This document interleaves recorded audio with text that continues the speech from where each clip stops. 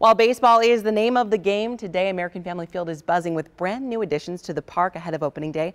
Arlene Rojas Castillo joins us with a peek at what you can look forward to. You're probably wondering where I'm standing right now, and that's in section 109, which is right along the first baseline, which is one of the best spots here where you can catch a foul ball. And if you're lucky enough to catch one, AmFam's got a new option for you to celebrate that win. The Cream City Cocktail Bar is a new 65-foot bar that has all the options you need to get the party started. Some other new add-ons this year include new pop-up shops throughout the stadium where you can buy Brewers merch.